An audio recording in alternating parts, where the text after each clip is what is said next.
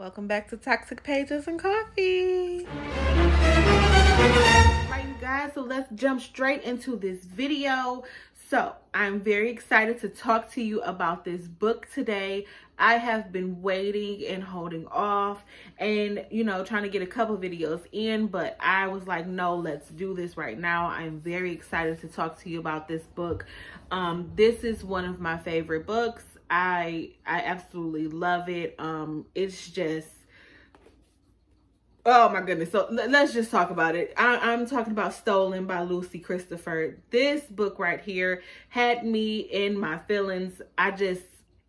Oh my goodness. I literally, among others, thought I had Stockholm Syndrome because I could not feel bad for Ty. I just was like, oh, Ty, free Ty. That's what I almost got me a free Ty t-shirt. Okay, I just free that man.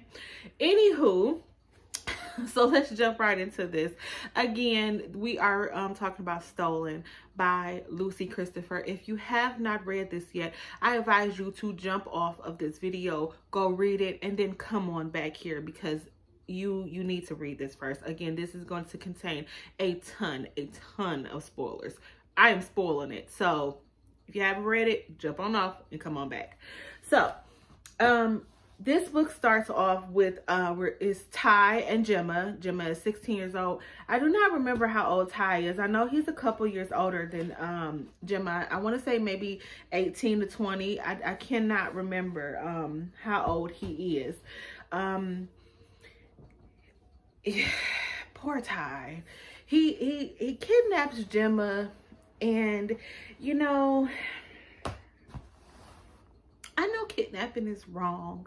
You shouldn't do it. And but Ty just wanted to be loved. That's all he did. He wanted to be loved.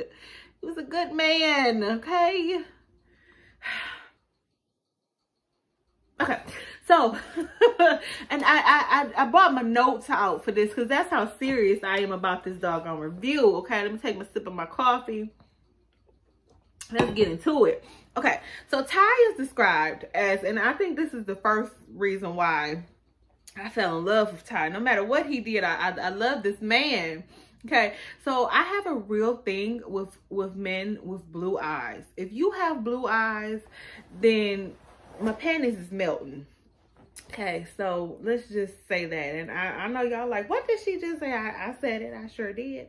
So Ty is described as having ice blue eyes, and oh my god, it's levels to the blue eyes. Okay, it is levels to this. So you can have blue eyes, you can have ocean blue eyes, you can have water blue eyes, and you can have ice blue eyes. And who, child, it's the ice blue eyes that really be getting me. And she said that Ty had ice blue eyes, and right then and there, take me, handcuff me, tie me up in your dungeon if you would like, but take me. So back to what I was saying, because I will get all off subject. So anyway, so yeah, so Ty is described as having ice blue eyes, and I think that's what she wanted us to know, that Ty is a very, very attractive man. So you get the sense that why is Ty kidnapping somebody if he's so attractive, and what is going on with him, why he can't just go out and find a regular girlfriend and live a regular life if he's so attractive. And I think that we needed to understand that Ty was broken inside. Ty had some things going on, and in the inside he was broken, but so was Gemma. And I think that that's what drew Ty to her, is because Gemma was just as broken inside. Her parents really didn't pay no attention to her, and that's how she ended up wandering off inside of that airport to go get coffee, is because, her parents weren't as attentive to Gemma as they should have been. And so that's how she ended up getting kidnapped. And Ty watched her, I think it said, for over a year before he ended up finally making his move to kidnap her. So it wasn't like this was a random kidnapping. Let's say this. kidnapping is, we're not going to make light of the situation. Ty kidnapped her. We all know kidnapping is bad. We know this. And I don't ever want you all to think that I'm like, oh no, you know, it's okay. It's not okay what Ty did. It's not. But we're just gonna leave the but alone, okay? Anyway, so he drugged Gemma. He put something in her coffee and drugged her. And he took her to the desert. Now, they were out in like the middle of nowhere, out in the outback, literally the middle of nowhere. There was nobody around. There was just a shack that he took her to, pretty well prepared. I mean, he had food and medicine to last for ages. Ty had planned on them being there until they were old and gray, and then they were gonna die right there in that shack. Gemma wasn't going nowhere. Do you hear me? Nowhere. So, Stolen is a, I know I'm gonna get flack for saying it, but Stolen is a love story. It is. Stolen is a love story, a love survival story, because in the midst of it, Gemma does start to actually care for Ty. Like, after she gets there, you know, he has her tied up, but then she realizes that, you know, she starts looking and patting herself down, trying to make sure her underwear is still on, and Ty's right there, and he like, I haven't touched you. I'll never touch you, you know, unless you say it's okay. The whole time that he has her there, he never touches her, you know, in any inappropriate way. He may have kidnapped her, but he doesn't touch her in an inappropriate way. He tells her, I want you to fall for me. I want you to fall in love with me. And she's like, you kidnapped me. How am I gonna fall for you? And you know, he tries to get her to be comfortable with him, even though, like, hey, sorry I kidnapped you, but I want you comfortable with me. You can build a life here with me. You know what I'm saying? You can. The more I talk about this, the more it's disturbing it gets. But you have to read it. Like, it sounds disturbing, but it's not. It is. It's disturbing because he kidnapped her. It is, Jennifer. It's disturbing. Poor Ty. Leave Ty alone. Ty wanted a friend, and he wanted a friend, and he wanted to make Gemma happy. That's what he wanted.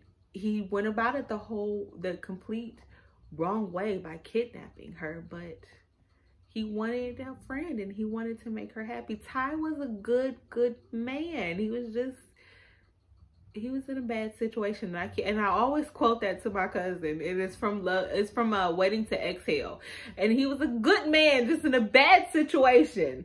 Ty had an endless supply of food, medical supplies.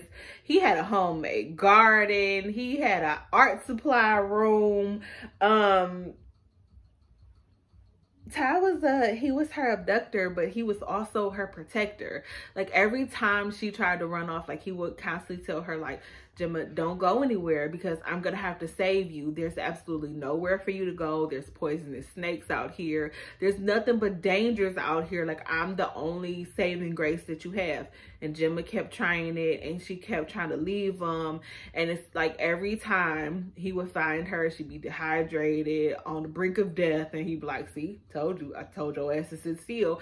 And he would have to, you know, carry her home, get her back home, and, like, you know, nurse her back to health. And it's just like, at some point you started yelling in the book, Gemma, just stay there. Like, you know, you can't go anywhere. Just stay there. And she eventually realized, like, I have nowhere to go. I can't escape him. So I might as well start trying to like him. And eventually, like I said, Gemma started liking Ty, because Ty wasn't so bad. The only bad thing that Ty did was kidnap her. And I know you guys are screaming at me right now, screaming at your screens. What do you mean the only thing? I know that's the biggest thing, but that's also the only thing. Because usually when someone gets these books that you read, where people are kidnapped. They are kidnapped, beaten, and raped, and eventually killed. Literally, Ty kidnapped her. He kidnapped her to protect her, because you also, like I said, Gemma was literally neglected by her family, and she didn't feel, you know, that loved by her parents at all, and stuff like, you know, stuff like that. So he thought that he was doing her a favor. Did he go about it the wrong way? Yes. Should he have kidnapped her? No. But damn it, leave Ty alone. So in the end, Gemma, you know, eventually was like, okay, I like you, Ty, but I need to get the hell away. I want to go back home. She never did really truly surrender and stop trying to fight to get back home. So in the end, she ran off, and she made it pretty far. She got bitten by a snake though, and Ty, you know, of course, found her, because he always found her, and he thought that he had the antidote for the snake bite, and it ended up not working because it got too far. So he ended up driving to where he knew some people were that could get help, and he was gonna just, you know, leave her there. And then he ended up driving to he was gonna just leave her there. I'm trying to, it's been a minute, I'm trying to remember the exact details. I can't get you to the exact details of that part, but I know in the end, they went to like the helipad where the helicopter is, and he was gonna walk away from her right there, and Gemma didn't want to let his hand go, so he like, oh, okay. So he ended up hopping in a helicopter with her, knowing that once we get to the main city, you know, I'm gonna get arrested. So Ty sacrificed his freedom, even though he kidnapped her, so technically, you know, he was gonna have to pay the price for that eventually. He sacrificed his freedom, and they landed. They found out who Gemma was. They like, oh, you're the one who brought her here, so you're the one who kidnapped her. He eventually got arrested. Gemma told him the story. Comes down to the end of the book. Now it's the day in court. You realize that this whole book is about basically Gemma writing a letter to Ty. So this is her letter. This is, you know, her telling her story. It's a letter to Ty, basically. And at the end of the book, I was literally screaming, because it comes down to the court date. And, you know, she's basically trying to figure out if she's going to say, no, I don't want him to go to jail, or I went with him voluntarily, or so, you know, something of that nature. And you're screaming at the book, like, tell them, you know, don't lock him up, tell them it's okay. And in the end, she doesn't do it, and Ty goes to prison. And you're like, he took care of you. I understand that, you know, he kidnapped you, but he took care of you. He took care of you. And even Gemma said that in the book, he took care of her. So it's just like, but he still was her abductor. And I think even she was trying to figure out if she had Stockholm Syndrome. So it's just, this whole thing is just one big ball of what the fuck. And it makes you feel like you don't really know yourself, because you are trying to figure out what is going on in your mind, where you feel so connected with Ty and so disconnected with the victim. And it makes you feel bad. Well, it will make a regular person feel bad, and probably will make you all feel bad. I literally was screaming for Ty, like, don't send him to prison.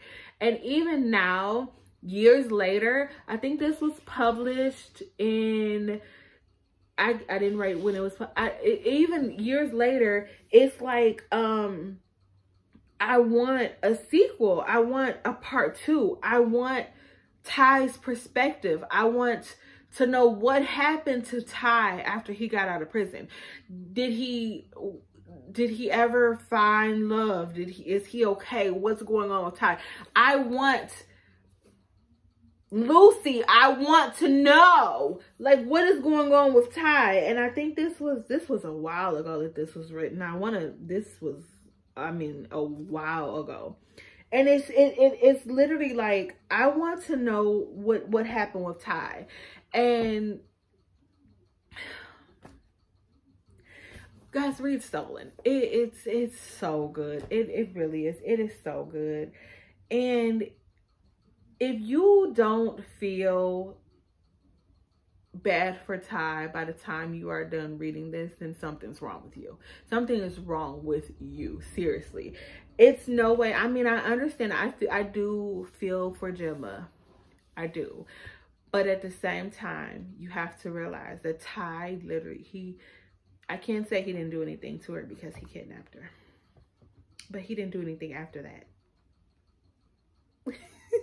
He was a good man. Ty was a good man. He just wanted a friend. He did. He just wanted a friend. And like I said, he wanted a friend, and he wanted to make Gemma happy because he seen that she was not happy. He followed her for a year. He followed her for a year. And then I'm trying to remember because it was a detail that I missed. And something happened with them inside of a park before. Gosh, I should have reread it. I've read it so many times and I cannot remember what happened in the park. Something happened with them in a park before, and she like fell asleep in a park or something because she got into an argument or something with her mom. Or some boys did something to her or something like that. This was one of the best books that I read. And it really made you rethink the whole people only kidnap people to hurt them. And I really want you all to understand that Ty kidnapped her to help her. He still kidnapped her, but he kidnapped her to help her because he never touched her. Okay? Can we agree on that? I don't care if you all agree. I agree. Do I have Stockholm Syndrome? Maybe. Ty was a good man. I don't care what you all say. Okay, so, yes, even though this was kind of spoiler filled, I still want you all, if you stuck around because you did not read Stolen, I want you all to read Stolen because it's really good. And the book price is not that bad either. I think Stolen is like $9, and that's a really good deal for this book. It's not even that long either. It doesn't have, and that's the weird thing, it does not have page numbers. And I always thought that was crazy, that or at least online it doesn't have page numbers. Does it have page numbers in the actual book? Oh, the book, because I told you I don't crack my babies open, but online it doesn't. So it's 299 pages. The online version doesn't have, or the Kindle version doesn't have page numbers, or at least on mine it doesn't. I don't know. You know, it acts stupid sometimes. So 299 pages. It's not that long. It's a quick read for me, at least, because y'all know I'm a speed reader. So 299 pages. It's not that long. You guys can finish that in a few hours. Please read Stolen. It's really good. Let me know what you all think. So we're done talking about Stolen because I don't want you all to keep thinking I have issues. But again, Ty was a good man. He was just in a bad situation. Okay, him with his ice blue eyes can come get me at any point in time. Ty, if you free, come get me. I don't have issues. Leave me alone. So at the end of every video, I'm saying at the end of every video, like I done did like 15,000 videos, but ignore me. Whatever. Talk shit if y'all like. So, Locked Up Liars by Elle Thorpe. She just released this. I love me some Elle Thorpe. So I just wanted, I don't know why I'm holding it off to the side. Hello. So I wanted to give you all a little look at that. Go read Locked Up Liars. If you did not read Saint View High, then I recommend reading Saint View High because some of the characters, or so I've heard, because I haven't read Locked Up Liars yet. I'm reading another series right now. Then I'm gonna head to Locked Up Liars. So Saint View High though was really, really, really good. So I lost my train of thought, which I do often. I don't know what the hell I was talking about and it just left my mouth. Anyway, go read Locked Up Liars, Elle Thorpe. She is a really good author. Again, Saint View High though first. That was a really good series. It's only 3 books in that series and they're rather short. So go read that. But yes, we are done for the day. I'm tired now. I'm actually thinking about maybe rehashing on some Stolen because poor Ty. Anyway, oh Lord, coffee trying to take me out, Jesus. Yes, goodbye. I'm done. I'm done with y'all because, you know, coffee trying to take me out. Doggone iPad messing up. Goodbye. Bye, y'all. Thank you for joining me. And don't forget to like, comment, and subscribe below. And I will see you all later. Coffee running up my nose. Goodbye. I will see y'all later.